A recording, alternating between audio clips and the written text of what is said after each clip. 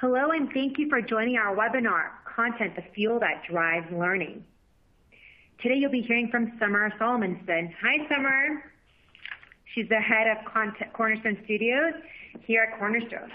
Summer will share her deep expertise in the critical role content plays in your learning strategy.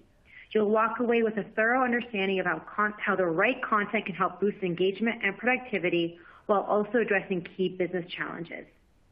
And just a few housekeeping notes before we begin. I'm Yvette Basson. I'll be the moderator for today. Please note that the webinar is being recorded and we will send out the recording to all registrants after the event concludes. We really encourage you to be an active participant in today's presentation. Please add your questions in the Q&A widget anytime throughout the presentation, and we plan to save 10 minutes at the end for live Q&A. Additional resources such as the slides and assets are available to download in the resources widget. Also, continuing education credit is available for this presentation. You must stay on for the entire webinar and complete the post-event survey to receive the codes. Lastly, if you're having any technical difficulties hearing us or seeing the visuals, please send us a message by using the Q&A widget or the chat widget. Without further ado, I'd now like to introduce you to Summer. Good morning, everyone. Hi, Summer. Summer brings over 20 years of experience in helping companies of all sizes craft high-impact modern learning experiences. She was most recently the Chief Learning Officer at Grovo and the recipient of Brandon Hall's 2017 Emerging Star Award. Summer, I'm so excited for you to present today to our audience. Take it away. Thank you so much, Yvette, and welcome, everyone. Thank you for being here. I love these kinds of slides, the resume slide where you're supposed to be dazzled with what I've done. The value I hope to bring to you today is a new way to think about content in your workplace. Over the last several years, we've had a lot of growth in this area. I definitely have some decided opinions on it, but we'll talk through a little of that shift and we'll get through it. For me, what I'm most passionate about is working with the people that are doing the work. I started my career in L&D as a practitioner, as a mid-level learning manager in a healthcare organization, about 1,200 employees in New Mexico, and those were my training ground years. Those were the years that I learned how to do virtual presentation and onboarding and starting to create that virtual content that is so valuable for our employees. Though I did start my career as a high school English teacher. English major, very proud English major here, and I believe that we are slowly but surely taking over the world, because what's more important than learning how to read and write and tell people about it? So let's jump right in.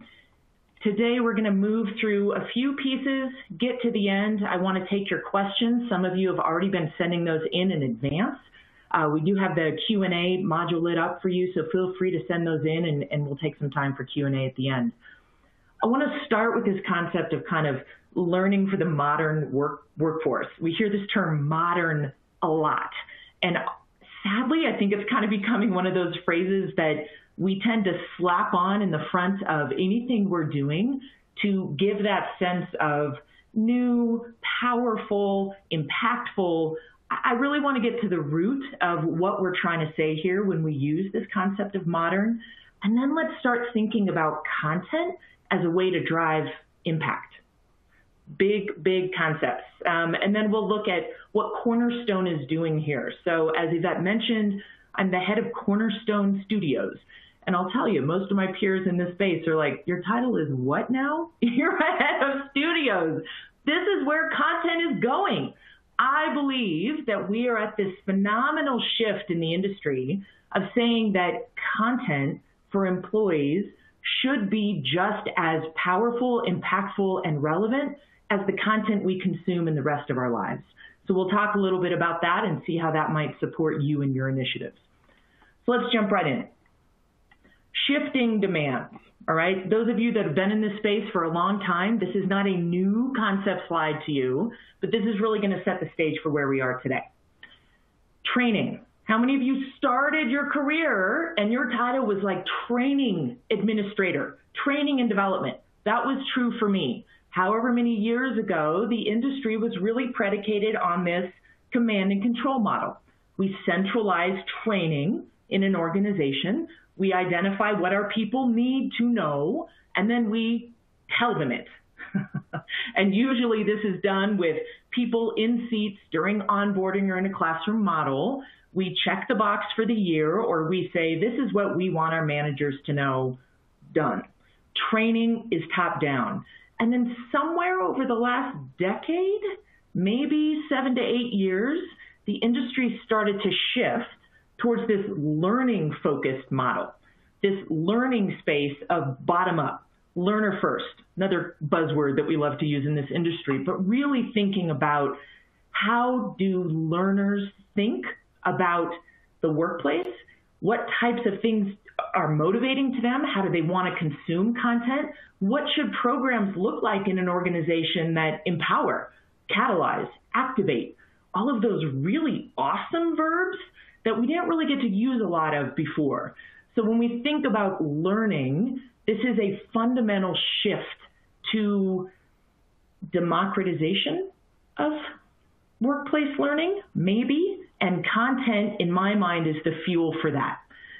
When we look at the broad world of kind of learning platforms, HR platforms, their value from a learner's perspective is in their anonymity, in the fact that I shouldn't have to think about it.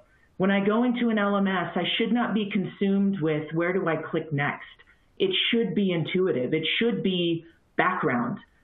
What is forefront is content, because content is connection, and content is emotion, and content is story.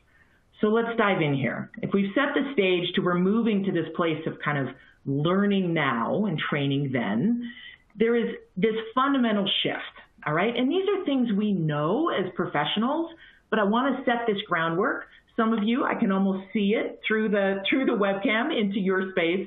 There's a lot of nodding going on. These are things that we recognize as professionals, but we may not always verbalize. And this is also a moment to say, you are empowered to drive this change in your organization. Whether or not you see that, you are positioned to catalyze meaningful change as HR practitioners, as learning practitioners. I believe there is a shift in how the workplace sees our role. Instead of just the make it so, we need management training, there is now this movement to, holy moly, we have to keep our people engaged. How do we do that? Maybe training isn't just a solution. Maybe learning is a tool. So we look at this kind of formal push top-down, maneuvering into this push and pull conversation, and those are things we love to talk about in this industry, push versus pull, getting people involved. The underlying current to me in that push versus pull conversation is, yes, there are things that your people just have to do in the workplace. There is content that they must consume, and it is push-based. Our job in creating content should always be to remove the barriers to entry, because there is no use case in which a learner in the workplace is going to be fundamentally, give me more learning all day long. That's all I want to do. So the content itself needs to be built with the design in mind that the content is built that we consume in our regular life. For some reason, we have lived too long in this HR space that content in the workplace doesn't have to be compelling. It doesn't have to earn trust. It doesn't have to connect. We just tell them to do it, and so they do it. And I think that conceptual change of seeing content as fuel in an organization moves us past just the basic push-pull conversation and takes us to a new place of if learners recognize that they need content, they need learning to excel, then it's just our job to earn their attention and keep it. So let's keep going. A lot of this is kind of base level stuff. Learning happens everywhere. What I love about talking about this with our customers, with my team, is learning in the workplace oftentimes falls under this kind of false paradigm that you do your job and then you learn, and then you go back and do your job. As a learning practitioner myself, I am a passionate believer in learning as a driver of organizational change. That's where I've done most of my study and my research, and looking across industries to say, where does that change happen? I'm going to give you guys, throw you out a little statistic here that's meant to empower you in your role. I don't often do this, because don't you love it when people like list out data points as if, you know, that's credibility, but stay with me. 2013, Stanford professor Dr. Benham Tabrizi does a global study on change initiatives in organizations, cross-industry. He was looking for that golden pearl, that driver. What was consistent across these, whether it be automotive or pharmaceutical, big companies, small companies? And he found that large in part, and we know this through a lot of change studies, roughly 70% always fail. Change initiatives usually fail. What he found as the most consistent indicator of success in these studies was that companies who activated their middle managers were far more likely to succeed in change initiatives. Middle managers are the catalyst for change, and middle managers are the ones that are engaging with employees as learners. They are most connected with the day-to-day work. They are most connected with on the ground, temperature of the function, what people are doing. So when we think about learning, let me challenge you to start thinking about learning in all its aspects, not just what they consume because of what you told them to consume, but what they are consuming outside of that regulation, the people they are using in their organization to gain insight, the person on the floor that always seems to have her own workaround or a job aid that she's created to get through something quicker, the way they're using teams to get ahead. I laugh at this because I think about kind of business travel and how much of my life is on the road or in airplanes.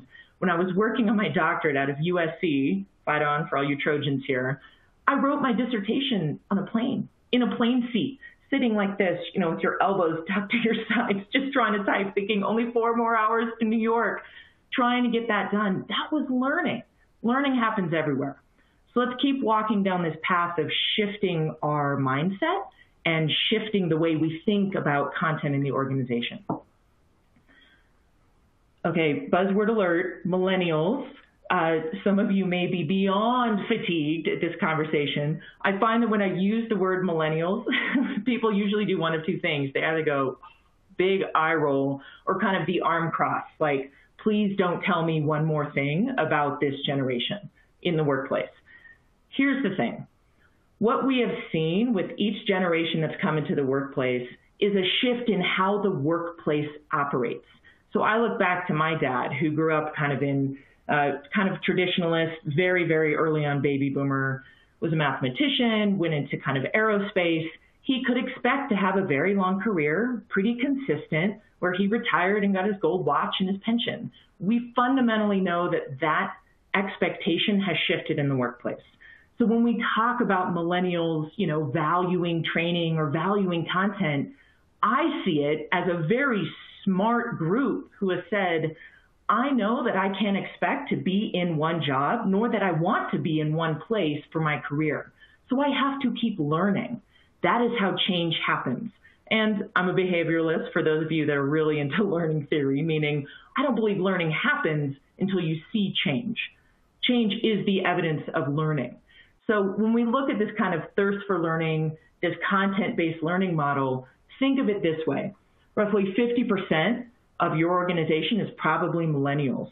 Gen Z, who comes after, which we call the true first digital natives. This is a group that has only existed in a world with the internet.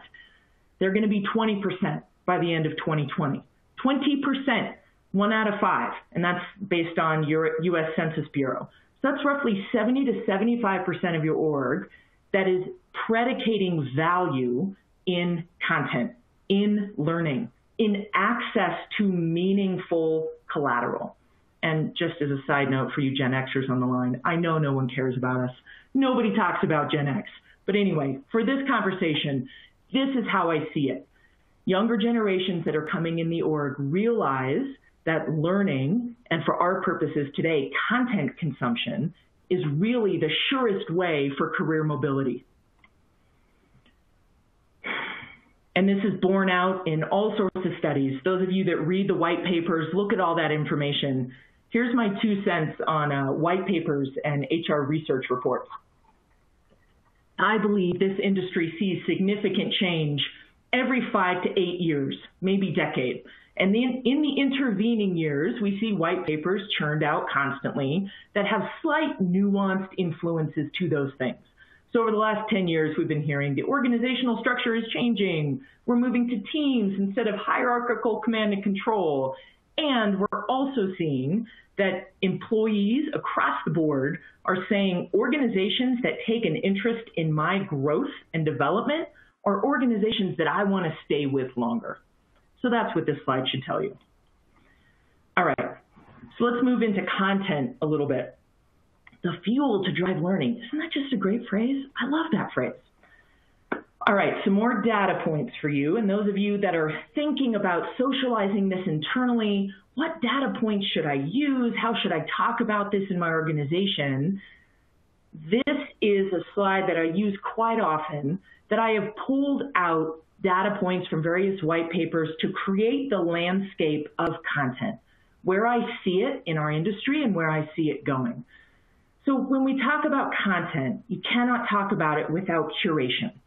All content we consume as employees, as humans, as people who exist in this world is curated, or should be, okay? The Spotify subscription that we have, or Pandora, or whatever Amazon is giving us, that stuff is curated. Even when we go online and do searches, it knows what types of things you usually look at. And most of this curation we just live with, we accept. And yet somehow we come in the workplace and we don't apply that lens to the content we give our people. We don't think about giving them content that is targeted to their role or their career path or their search titles or what they're interested in or the teams they're working on or the projects that we've given them. So the way we see it at Cornerstone and the way I see it in my team across studios, bi-coastal studio operation, is that we know across the board executives are prioritizing the upskilling of their employees. If they're going to retain them, then they have to keep them and they have to give them content that's valuable and meaningful, right? So we know this as a trend. And yet, look down at the bottom, the 6% one. This one came out of a Deloitte report, I believe, in 2018. And this is one of those like global surveys where they send it out to HR leaders, L&D leaders, and say, are you successfully anticipating your employee needs? And what's interesting about these is when people self-identify and fill out surveys, generally speaking, we tend to have a rosier view of what we do. All right, we're more comfortable saying, yeah, we do this better than we think, or yes, we always apply data when we're making decisions, those types of things. And yet just 6% said, yeah, we're really good at anticipating needs and supplying them with meaningful content. That's an alarming number. Then we move over to the side, and we know the vast majority says the days of just massive libraries is done. More does not equal better. We cannot predicate the value of a content library on its quantity. It must be predicated on its quality, the right content. What I've learned over the years, especially in working with global companies, helping them architect learning and thinking about content, is when you give employees and learners specifically more choices in a virtual setting, they choose nothing. They don't choose more, they choose nothing. They want something that's relevant. And what we've learned in the way my team creates content specifically is if we take a page out of the kind of the web playbook and we think about how long we give a web page or something online to earn our attention, that's roughly 6 to 8 seconds. That's how long we have to gain trust. That's how long we have to earn attention with content. So if content is starting with a long lead-in or a list of objectives or someone talking at them, telling them what they need to know, that is probably not something they're going to see through to the end. And then over at the bottom right, can't do a slide on content without talking about microlearning. As you saw in my bio, I was the Chief Learning Officer at Grovo, came over to Cornerstone just a year ago, actually a year last week. when Cornerstone acquired Grovo and I was able to bring my content creation team now here to build content on a global scale, but microlearning was our passion. And I know we had a few questions about that in the pre-Q&A, and you may have some more. I'm happy to answer those as those come in. So this is really the kind of the table stakes of what we're seeing out there. We're prioritizing the upskilling of our employees, but we're not good at anticipating employee needs. We're overwhelmed with the content options we have, and yet we know that we need unique methods and modalities to keep their interest. All right, it's not a bleak thing, I promise. So let's move into something kind of around business impact, how you can see content as driving change in your organization. I'm going to start with one of my most beloved quotes.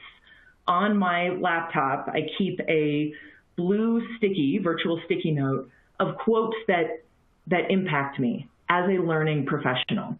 And this one is pulled from the first or second paragraph of an article that Peter Senge wrote in 1980 for the Sloan Review out of MIT. And this was one of the first times that the industry was talking about building learning cultures. I believe the title is Building a Learning Organization. We think these are new concepts. They've been around for a long time, and we kind of cycle through them. But this is his call to action, that over the long run, superior performance depends upon superior learning. This has got to be a driving motivator for us and a North Star for how we think about our strategy and how we think about our people. Ironically, if you Google that article, you can find it in Peter Senge, MIT Learning Organizations. The first paragraph starts with some anecdote about how the speed of business is quickening. 1980, okay? And we laugh at that, and I think about what fast-paced work looked like then. I think about my dad coming home from work and saying, wow, I just got my own phone line at work. And that was like a huge coup because it wasn't at the certain level of director level to require his own phone line. When my dad came home from work in the 80s, he was home from work. There was nothing else going on. There was no constant Slacks or IMs or things coming in. And yet, even at that time, the industry recognized things are quickening. Things are happening faster, and we need to respond to this. So how do we do this in light of content as fuel? Let's think about business impact of learning, more fuel for you to float this internally, to seed kind of this discussion around content. This is a great snip to take for those of you that like to do that in these presentations. But we think about innovation, productivity, engagement, and retention. If these aren't drivers for change, I don't know what are. And this is really that kind of big umbrella around learning cultures. Now, the one thing I'll caution when I talk with companies around building learning cultures and this kind of concept of, yes, we want a learning culture, we want our people engaged, what's fascinating to me is most don't think about the way learning cultures actually behave. In learning cultures, employees are empowered to ask, why? Why'd you give this to me? Why did you assign this to me? This might be better. We think about creative tension in meetings. We think about the ability to say no to things, to propose new ideas, to dissent with respect. Those are hallmarks of learning cultures. And so I would encourage you to really think about this ability to build a learning culture in your organization is driven through the content that we give our people, how we equip them to give and receive more meaningful feedback, how we equip them to dialogue more productively, how we equip them to manage projects without having direct supervisory responsibility over people, which is something you might be seeing more and more of. So let's move into this business impact element. What I've done is highlight some of the use cases that I've seen respond best to the influx of meaningful content. So a lot of organizations that I work with, especially in kind of the small, medium business and mid-market space, really good about having centralized learning management systems. Maybe they have an LXP overlay. Maybe they use some type of kind of Teams or workplace dialogue or sharing through Slack. But when they think about content, that's where it gets tricky. Most likely, you are not a team of 10 who's building, compelling content or have that luxury of either curating it or developing it in-house. So when we think about what you would want with content and the way you'd want to think about it, let's look across these 6 use cases. Onboarding. Whew. This is when I wish I could see your faces so I can know how many of you are responsible for this element in your workplace. Onboarding was something I did for 7 years, every other week, and I worked at an organization in New Mexico that was very decentralized, so lots of remote sites, and yet onboarding was the one time that we brought everyone in to corporate office. This was a healthcare organization, but it also had a lot of human services business lines. They also ran Head Start programs. We had mobile dental units, all sorts of unique businesses. So onboarding and orientation specifically was the one time that all these disparate roles sat in the same room. And in any given orientation, I might have a doctor, a janitor, a teacher, a bus driver, an administrative assistant, people from wildly different backgrounds, wildly different worldviews, and it made for very compelling dialogue. And yet what I realized, like most companies, the onboarding experience became a sit and get for 2 solid days, because that's the time we have them in the seat. And that's the time they sign this policy or sign this document or complete this required training. And while I recognize the value of that, I'm going to challenge you to think of this through a consumer lens. When we consume content, there is inherent motivation to do so, okay? When I sit on my couch on a Friday night and I turn on Netflix, I have a lot of reasons to keep trying to find my show or even rebooting it if it breaks or all of those things, because I'm driven by that need for kind of entertainment. Very different driver from being driven from a learning perspective, from I need to get better or I've been told I need to do this. So my challenge to you when you think about onboarding in terms of content is, have you truly reduced?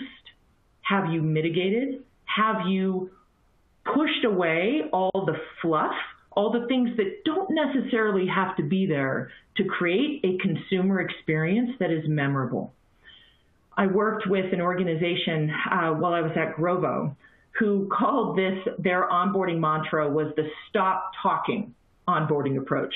And their North Star was about saying, let's think about onboarding in terms of what is necessary and requisite in line with, are we giving these first-time on-campus employees an experience they're going to connect with through the content that we share with them? My stay focused tip for you in this is around a talk track. We often talk in this industry around marketing our programs internally or marketing them up to leadership. Yeah, I don't think we're really good at this. We think that marketing means having a meeting with stakeholders and telling them these are the changes we've opted for in onboarding, and that's what we're doing. That's not marketing. Here's my challenge to you. This is something that I do internally as well when my team is coming up to new programs or we're trying to go in a new innovative way. I think about the critical stakeholders that are going to be affected or impacted by the program I'm building. And this is specifically related to onboarding because you're looking at so many different teams across the organization. Identify for yourself the 3 bulleted phrases or keywords that you want to remember in order to start seeding that change and marketing the program and gaining allies for you. I do sticky notes that are color-coded. I'm ruthlessly organized, but I have a big team that spans both coasts, and we have a lot of things in process. So I like to think about the talk track in terms of what are the key phrases I'm going to use to influence this person at this time when I have that 30-second random meet in the hallway, or the opportunity to ride up in an elevator, or walking out the door at the same time at the end of the day. Challenge yourself to think about how you are using that talk track to your benefit. Compliance. Woo! Compliance is also one of those things that I think has just gotten short shrift over the last many decades. We think it is something we have to do, which it is. We think it is check the box exercise, which large in part it is. And the resulting content means we haven't given it the same design thinking that we've given everything else. We have not thought about it from the perspective of, am I earning the learner's attention? And we have certainly not thought about it from the perspective of, am I actually believing that this content is going to make meaningful change in their workplace, in our workplace, and in their lives? For my team, for Cornerstone Studios, compliance has been something that we have thought about in terms of that modern moniker over the past year. Specifically with our work at Grovo and then coming into Cornerstone, we said there has to be a different way to approach compliance. So historically, we think about it in terms of very concrete, scenario-based, legal-driven concepts, fine, but we have not built learning that is compelling in a sense of, how can I actually build better relationships or support my team or heal fractures in my organization? And oftentimes compliance training, like harassment training, is predicated on, if I show people some cringeworthy scenarios of harassment in the workplace that they may never witness in their lifetime, then somehow they're not going to be harassers themselves, or when they witness it, they're going to realize that it's wrong. Ironically, all this does is teach people, I've never seen this scenario, so my workplace must be okay. The way we've approached this through our modern compliance offering, which is part of our subscription, is thinking about how can we underpin compliance in terms of unconscious bias, in terms of building an active bystander community, helping people identify conversations that might not be appropriate and respond in meaningful ways, helping them build psychological safety, helping them empower their employees to respond to things as they see it. And a lot of our focus was on managers. So the last thing I'll tell you in this total truth moment, when we were doing this program for the first time and really thinking about building content with those underpinnings of largely D&I methods and methodologies that we see in the workplace, we decided to do a team-level psychological safety survey. And for those of you that haven't done this before, it's a lot about recognizing, are your people confident in their ability to provide a dissenting opinion or disagree in a public way, or do they feel that their ideas are recognized? And there's a lot of kind of statements like that people say yes, no, strongly agree, strongly disagree. We sent that out, and one of my leads asked me to take a look at the responses. And as I was reading through it, I found myself falling into that classic trap of managers who believe they know their team so well.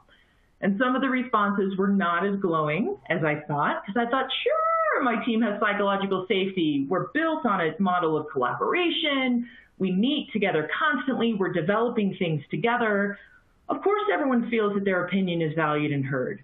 And as I started looking at some of the responses, and then they would share some of their feedback over on the right, I found myself going, oh, I know who this is, and I know what they're referring to, and that's just not how that went down. And as I went down, there were some very positive things, but I started reflecting on those ones that didn't quite live up to what I believed was the measure of psychological safety on the team. And it challenged me to rethink how I was leading my team.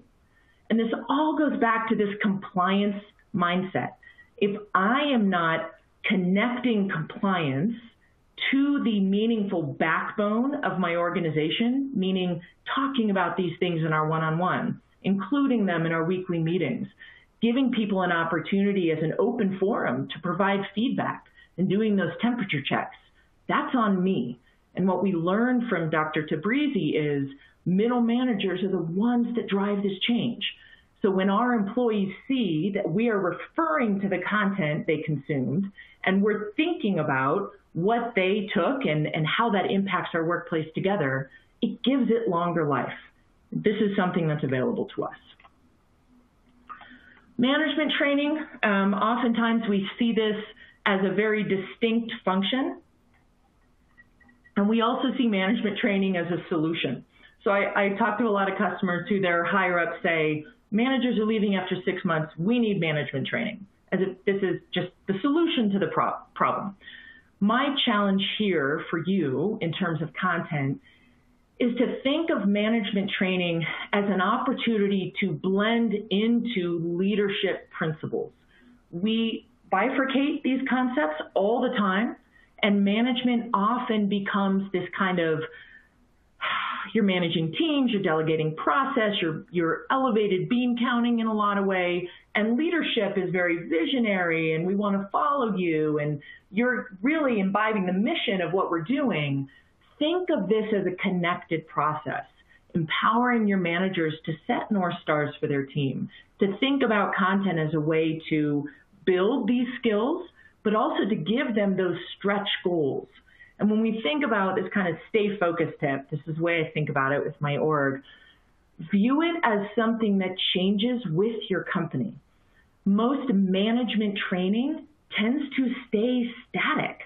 And when we build it in organizations, it tends to be something that takes a long time to come to fruition. And by the time it does, your workplace dynamic has changed. You might have new people on your team that weren't there before. And this is a miss. When we think about content, modern content, I'm going to challenge you to think about content in terms of what works now might not work 6 months from now, and that's okay. All that is setting the context for, hey, we're going for MVP here. We're going for minimal viable product, meaning we don't want to take 6 months in a vacuum to present you with this over-architected but beautifully stunning management training. We want to think about responding to needs now. What are some of the things we're seeing in our manager pool, and how can we help them now? And use feedback to improve it in process. What a message of empowerment, that you are going through content and your perspective, your response will help us inform the next iteration of this.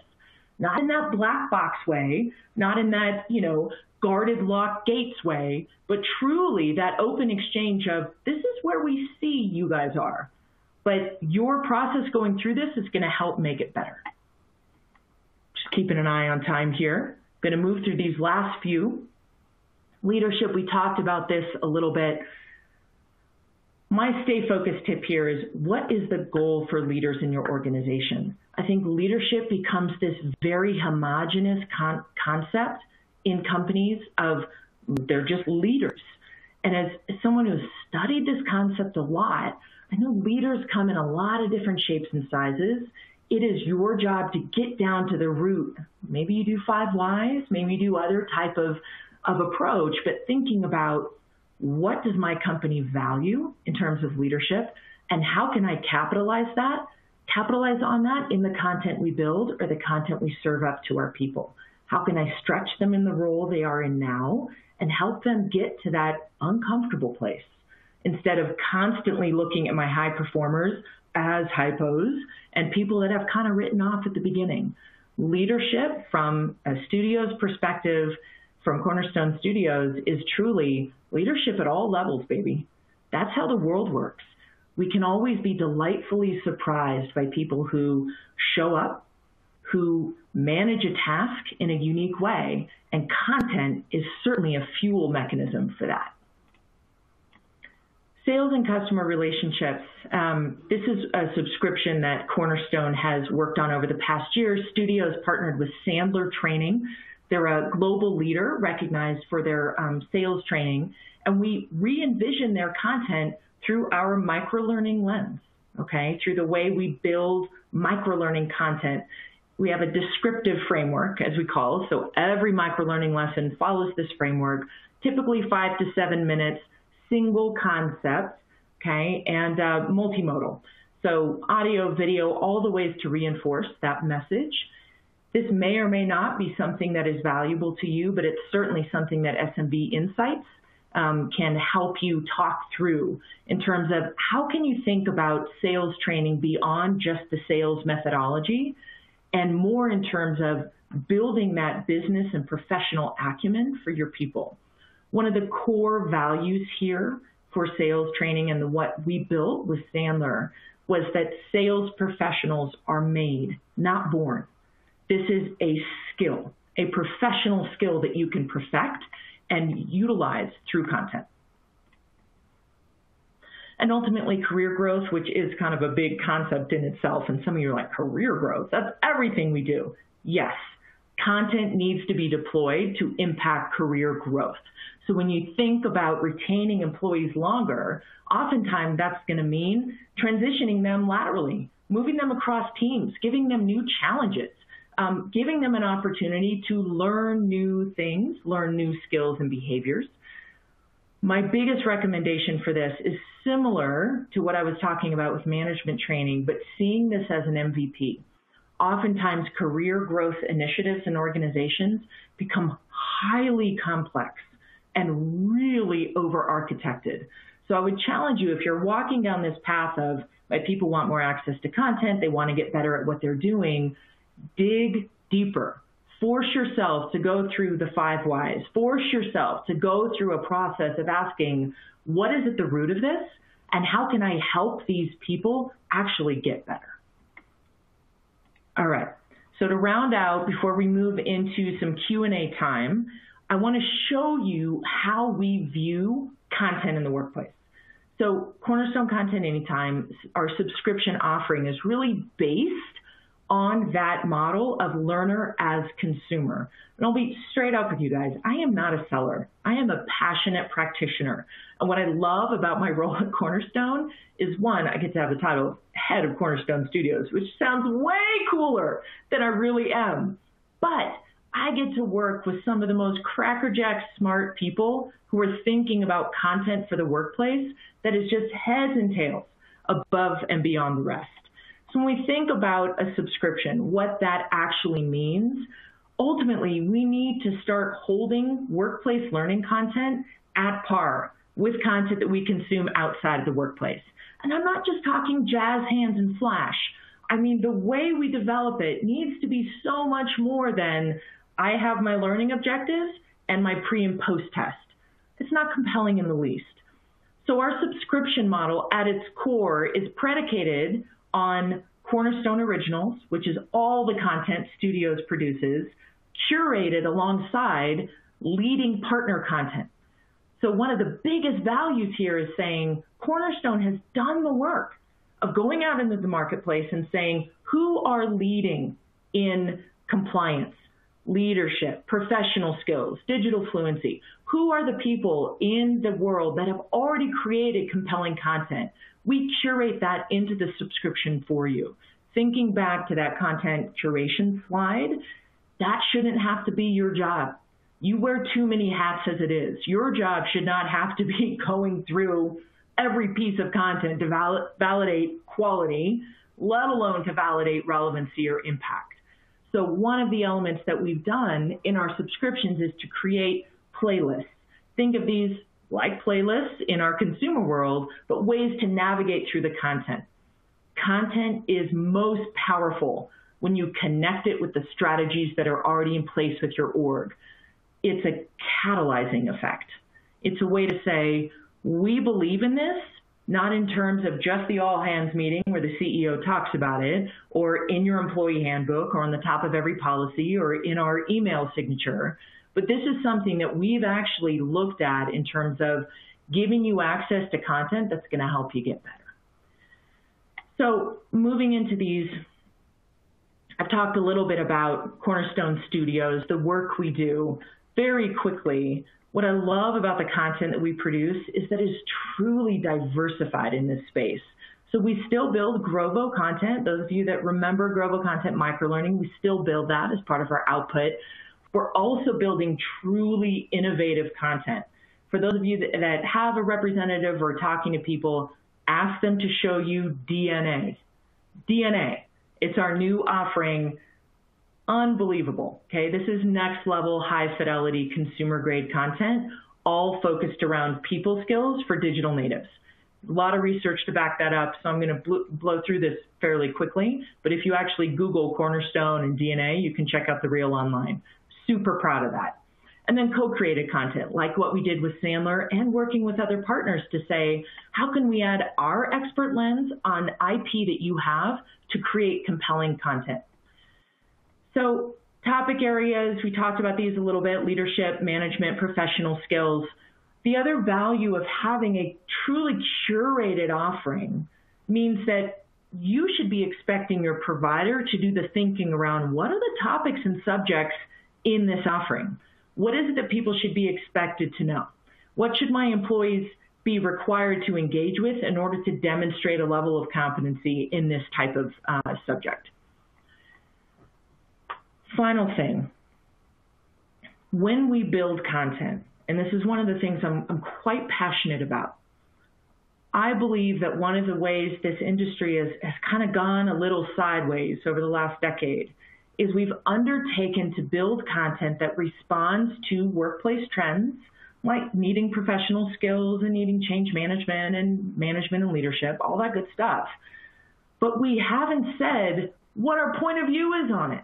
We've assumed that across the board, management means the same things to people, or that professional skills is kind of derailed down into a can you use Microsoft Office, which is great, and that is always valuable. But for us, we're trying to move past just this lens of beginner or just this lens of soft skill into the more tangible outputs of that skill. So if we truly understand what the research is saying about our workplace, that the architecture is shifting, we're working across teams, we're influencing without authority, we're asked to manage projects, not people, then this means your people have got to learn how to communicate effectively, because that's not something they learn in college. They come into the workplace and we expect that they know it. We need them to be maintaining balance in their life, balance in workplace, in home. We want them to be thinking strategically, not just tactically, not just operationally. Where are we going beyond just these things that we need to fix? And always with that growth mindset. Many of you may be in organizations that have re-envisioned what you do over the last couple of years, or who you recruit, or how you retain employees. You want people to follow that journey with you. And so professional skills needs to be more than just tangible, tactical things. It needs to be mindsets. How do I adapt to change? Because most people stink at it. I mean, that's kind of one of the things that makes us human. All right. Modern compliance, I talked a little bit about this, kind of our underpinning of how we think about compliance, which your provider should have a point of view on this. And with that, Yvette, I'm going to move to our Q&A slide. Awesome. Thank you so much, Summer, for your presentation and sharing your insights with us so candidly. We've got some great questions that have come through, so I'm going to start with our first one. Summer, one of our audience members is asking, our CEO is asking me to deploy off-site management training for leadership skills and focus the use of Cornerstone for general and compliance training. What are your thoughts of the effectiveness on online training versus ILT, instructor-led training for soft skills such as leadership? Great question. So I think there's kind of two things going on here. One, every organization is always going to take their kind of high performers, leadership, do the off-site thing, the executive approach. It's always great. But I think the days are gone in which we say online training is only good for this, only good for compliance, only good for tactical. And this is why I say that. Leadership as a skill, as a concept, is always rooted in our ability to challenge, to engage, to present a new way of thinking. And yes, that can be wildly effective in person, but it can also be effective in a virtual training, assuming it's developed right. So if you're thinking about leadership solely for executives, I think there's a miss. As I mentioned, our focus is really leadership at all levels. Use the virtual content in leadership and management to propel change based on what your high-end leaders are learning and drive it as a conversation starter throughout the year. I believe virtual learning can be just as impactful, just like I believe learning can happen in an instant. Over the last decade, we've always quibbled about, well, if it's not an hour, then it's not real training. And if it happens in a couple minutes, how can I trust it? The proof is in the pudding. You can change someone's mind in an instant. You can have a meaningful conversation that shifts the focus of your life. I remember distinctly times when my career path was changed or determined based on something influential that happened to me. Virtual content can be just as compelling, but my caution to you and my guidance is connect it to bigger things that are going on in your company. Don't treat it as a one-off. Don't treat it as a complete the online leadership training and then we'll say that we've given that to you. Connect it to bigger strategy for success. Summer, on a related note, we have one of our questions here around how do we get leaders within the company to prioritize creating space and time for their employees to engage in training? So often training gets pushed off if it's not required, like compliance training. Yeah. Oh gosh, that's such a great question. These are the questions that I wish, we could be doing it over a glass of wine, because this is the stuff that gets me out of bed in the morning, right? This is where it's on you as a practitioner, as the person responsible for this, to market your function. So I think at the very base, this starts with making the case for learning beyond just numbers and figures. When you're talking to the C-suite, connect it to what they strategically prioritize. I believe we have done ourselves a disservice historically in predicating our value on the complexity of the programs we build or the fact that we are running a part of the organization that people don't really want to get into, like HRIS or learning management, and weighing ourselves down and, well, this is really tough to do and I'm the only one that can do it. Elevate the conversation to something bigger. Chances are your executive team is looking at where they're going over the next year, 3 years, 5 years. And if they believe they can do that with their current employee base that is not skilled to meet that need, they got another thing coming. Little thing called the skills gap, which is actually real. And you can find some great reports on Deloitte, on ATD, SHRM as well has some good stuff on this. Start making the case for your function beyond just training as a solution. Start aligning the learning programs you build and the infrastructure that you create with their strategic objectives. And that's one of the most profound ways to get us out of talking about learning as a deliverable and move us into the space of learning is just a requisite of this workplace. And if we don't do it wrong, we're going to be in a world of hurt because our people are going to leave. And this vision that you're holding so dear is never going to be attainable. Awesome. Looks like we have another audience member who has a very different question, almost the opposite. Their question is, when offering training for the first time in a company, how do you recommend rolling out the offering in a way where there isn't a concern that people will spend too much on training and not doing their work? Wow. God, I mean, I love this question. I love this question.